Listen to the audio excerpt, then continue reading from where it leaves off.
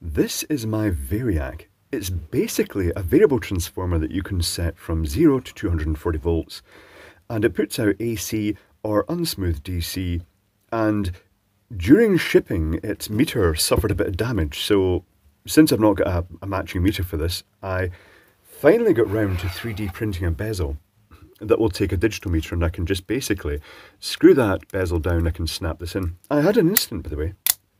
I 3D printed this, and before doing it in the FL Sun Q5, I gave it a wipe over with isopropyl alcohol. That turned out to be a bad idea. It adhered to the build plate with such force that when I tried getting it off afterwards, I couldn't get it off. I let it cool down, and then when I finally managed to get it off, it came off with a bit of the build plate. Actually, a bit of the glass delaminated from the glass plate. Very odd, unexpected.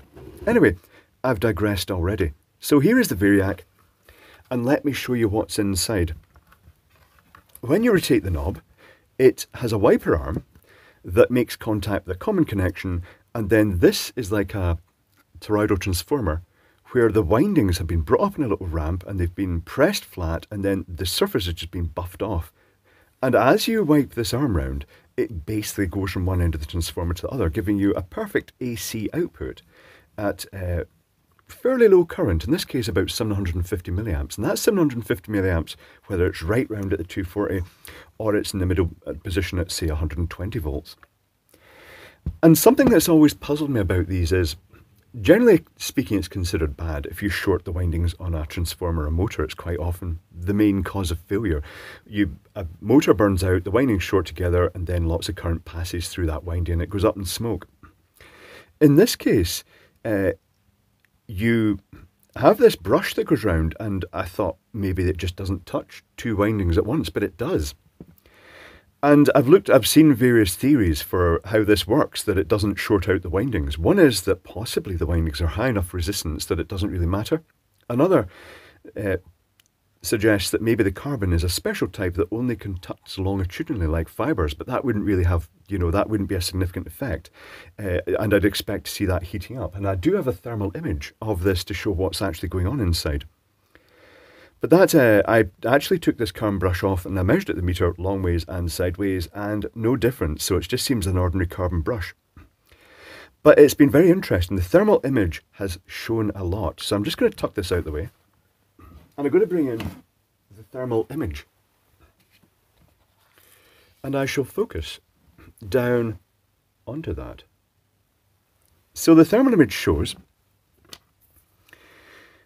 where the brush has made contact, the windings are heating at that point. So they are bridging out, and there is basically shorted turns, but the current isn't that much.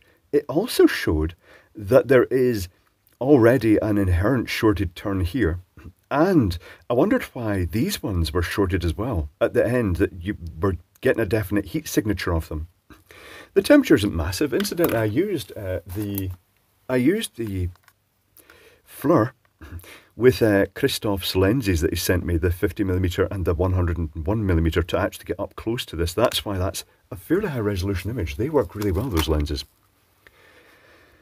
But it showed those heat spots, and it wasn't as hot as I was expecting. 36.4. I don't know if those lenses affect the accuracy of the temperature reading. I don't think it does.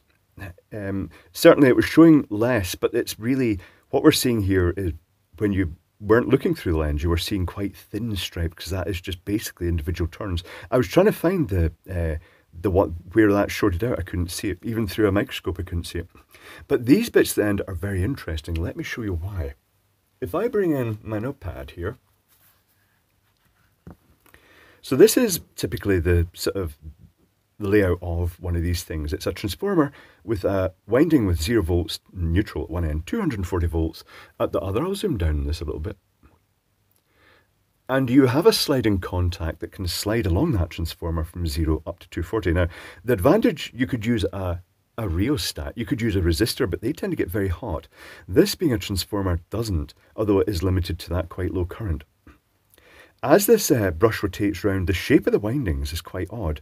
They've been sort of wound round and then pressed into a shape, so they rise into a little peak that comes up to the carbon brush, and then they duck down. And when they duct down the inside of the toroidal transformer, there's an insulator over the edge, an insulating bush, and then there's the metal contact that this slip ring rubs around, and it's the output from this thing, the tap that it's taking off the windings. The brush itself rubs across the top of the windings that are basically just all laid next to each other, but then buffed flat at the top. And as it rubs round, it just makes contact with one or two or more, potentially, as it passes round. Now, the reason the ends were hot is odd. To avoid terminating onto what is very, very thin wire, the windings came round to the end, and all they'd done was it had all been potted and lacquered into place, and all they'd done is they'd buffed the surface of several windings and they'd soldered across them like a solder pad. So inherently the windings at the end are actually shorted out. It's quite interesting. It's intriguing. It kind of makes sense how it works now, and I suppose with a bigger variac it would be more complex, it'd be more losses. Now if I bring the thing back up and I set an arbitrary position, for those now, if this is going to make more sense, let me just focus on this. If this is going to make more sense, here is the slit ring, there's the carbon brush, nylon bush to connect it to the handle, and it just wipes around those windings like that. And I would show you the end. Can I show you the end? Where is a little flashlight? Where it's terminated on. I may have to zoom down here. If I shine the light in here, can you see the little solder connection at the bottom where it's just soldered onto the side of the windings like that? It's quite neat. This is quite a thick layer of lacquer. It's quite a complex transformer. But let's stick it on the hoppy and see what the losses are with all those shorted turns. So here is the hoppy. I'm going to plug this in with its fetching red MK plug. And when I plug it in,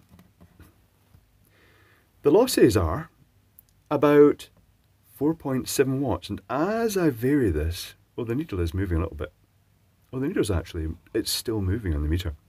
But as I vary this, the losses don't really, they fluctuate up and down as it passes windings and different windings get bridged together. But the losses really aren't that significant. It's quite impressive. Power factor, partly because it's not loaded, is 0.98, which is really very good.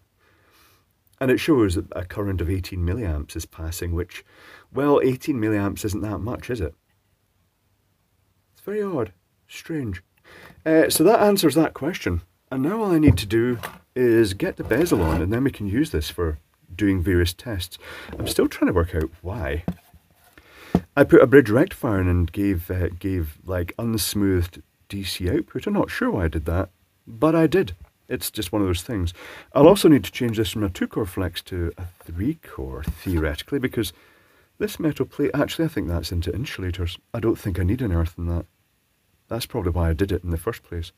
But there we go. Interesting stuff. How a variac works, and it does actually short the turns as it rotates.